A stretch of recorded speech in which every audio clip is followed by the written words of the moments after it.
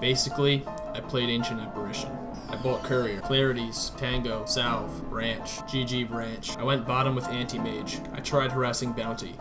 No detection. I stacked creeps. No stack. I purchased blue wards. Space created. Bloodseeker tried ganking Invoker. I came to help. I didn't help. I went top. I became easy track money. I warded. Lich immediately dewarded. I hit level 6 at 13 minutes. We killed Lich. We killed Lich in the same spot. Me and Pudge dewarded. I missed. I missed again. We finally dewarded. I ulted Bounty Hunter. I used Dust. I nearly died. I died to Phantom Lancer. It's okay, Anti-Mage was farming. I stacked Ancients. I went bottom with Bloodseeker. He left. Mech complete. There was a team fight bottom.